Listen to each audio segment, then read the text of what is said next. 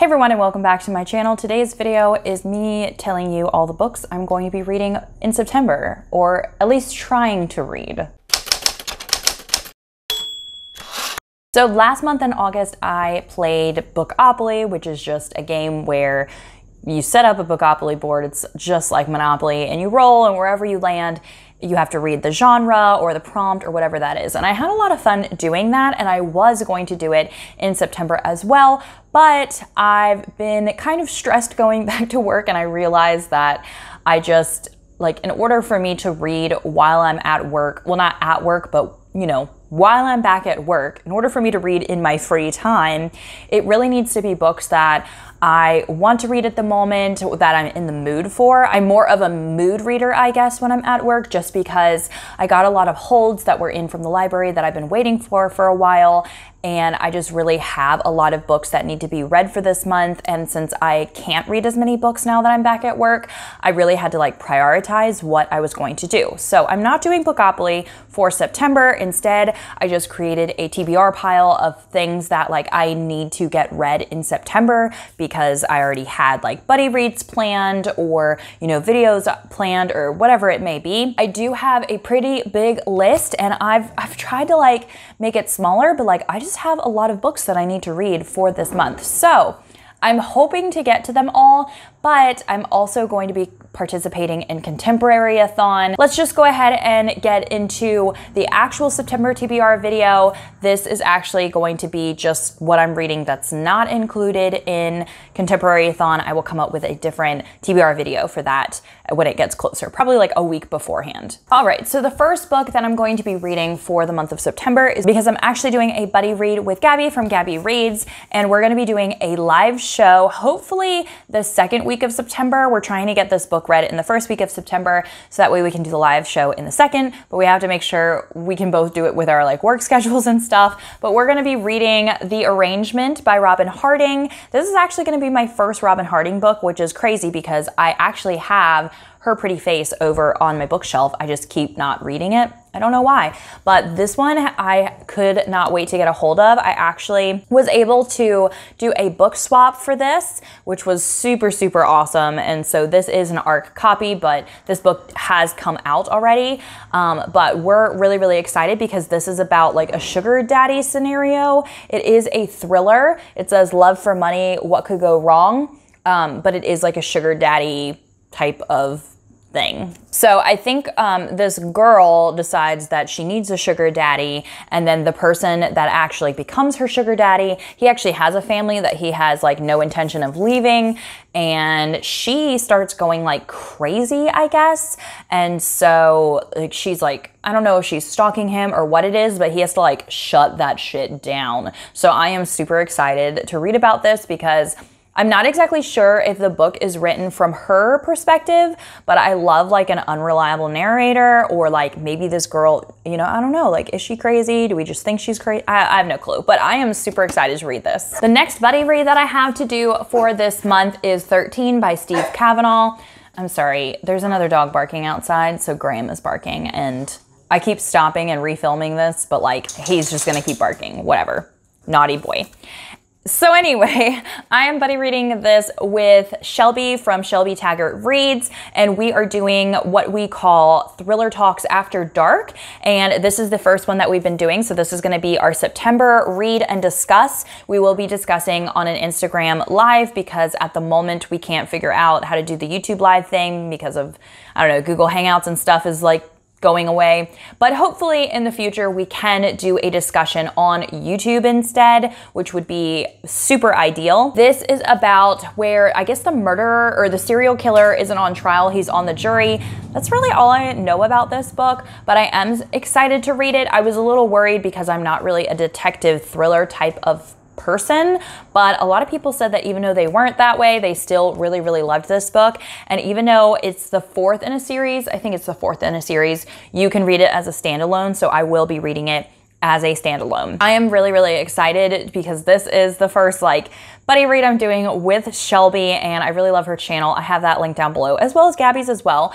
And so I'm really excited to be doing this and do a live discussion with them. So yay! Yay! The next book I have on my list is The Night Olivia Fell, and I actually am a little bit through this already. I started listening to the audiobook, and so I'll probably be listening to the audiobook like throughout the month, but this is the last book that I have on my 5-star predictions video, and so I really want to get through this book this month, and then that way I can make a reaction to that 5-star predictions video and make a new 5-star predictions video, because I already have like books written down for it, and so I really just need to get through this. This, I think, is about this girl. She falls off a bridge, or they're not sure if someone like threw her off a bridge or what exactly is going on, but her mom finds out that she's pregnant, like the daughter is on life support in the hospital, and the doctor was like, yeah, she's like 18 weeks pregnant or something like that. So we're reading about, I guess, how she becomes pregnant, what is happening, all of the secrets and,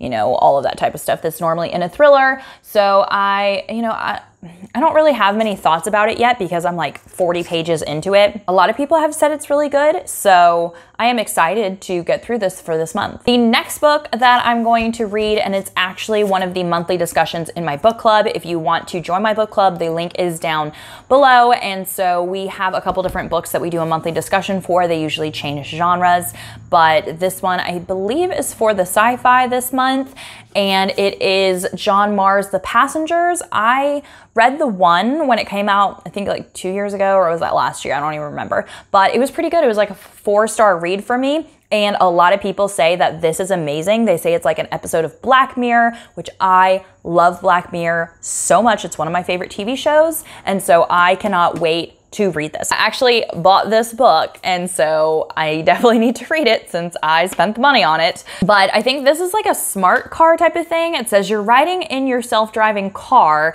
when suddenly the doors lock, the route changes, and you have lost all control. Then a mysterious voice tells you, you are going to die. So it says, just as self-driving cars are becoming the trusted, safer norm, 8 people find themselves in this terrifying situation, including a faded TV star, a pregnant young woman, an abused wife fleeing her husband, an immigrant, a husband and wife, and a suicidal man.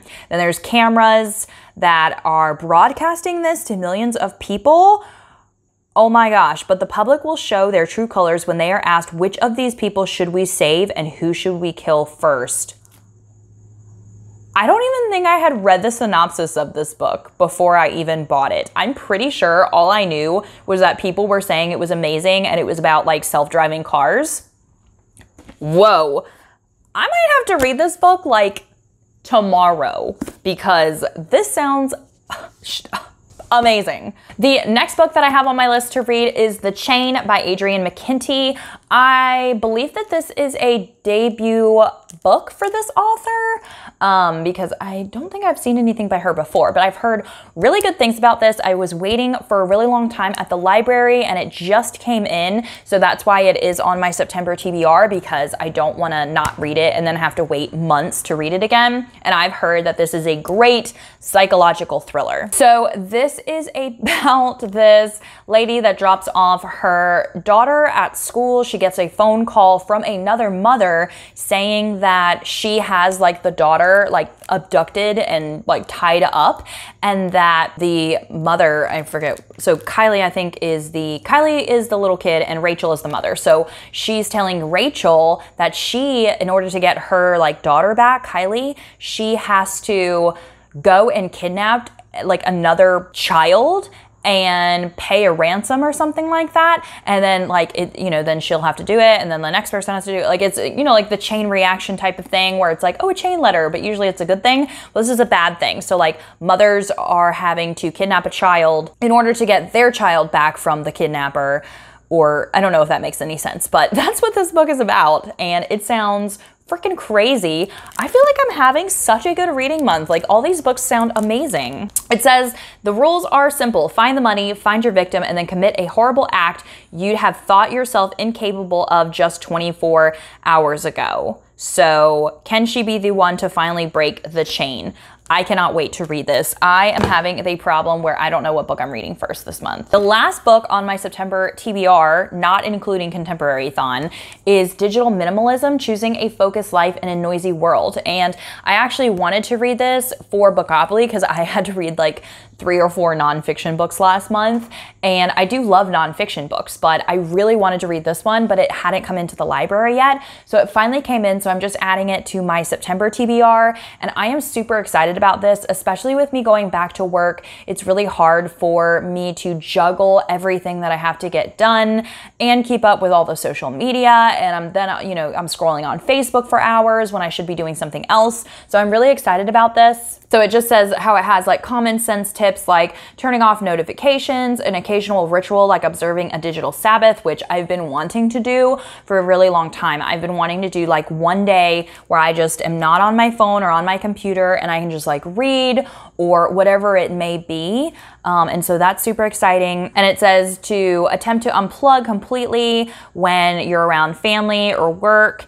And so it's just about literally living a focused life in an increasingly noisy world. So I am really excited about this because I feel like even if I don't apply everything in this book, maybe I'll get some type of calmness, I guess, on some days, because sometimes I'm just like really overwhelmed. It happens like just depending upon, like I was fine during the summer because I wasn't working, but now that I'm back at work, it's just like all of the notifications that I have coming in, it's just super overwhelming. And so it would be nice if I could just do like one day a week where I am not like, I don't care if my phone is going off. Like I don't have to go stop what I'm doing and go run to it to see like what someone commented on something. And I know a lot of people deal with it too. It's not just myself. And so I'm really, really looking forward to reading this book. So, and I've heard really great things actually. One of my friends recommended it to me. So I think it's gonna be a really good book. All right, so that is it for my September TBR. That's not including Contemporary-a-thon.